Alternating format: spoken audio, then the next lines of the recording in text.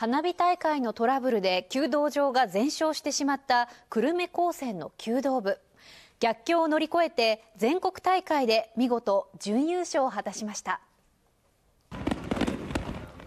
久留米高専弓道部は今月1日から兵庫県で開かれた全国高専弓道大会に出場。参加9校の女子団体の部で初めての出場にもかかわらず準優勝の快挙を果たしました。火災が起きたのは先月5日、筑後川花火大会で打ち上げられた花火玉が不発のまま弓道場へ落下し、中で爆発。練習する場所と道具を失いました。福岡県によりますと、花火玉の製造中についた作業員の汗が不発の原因とみられています。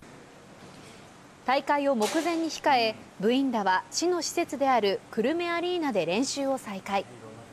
全国からは道具や寄付金など60件もの支援が寄せられたということです。最初はやっぱり不安だったんですけど、でもいろんな人からの支援いただいて、落ち込んでるだけでもダメだってなって、きちんと落ち着いて練習に励めたと思います。次は優勝でできるように頑張ります。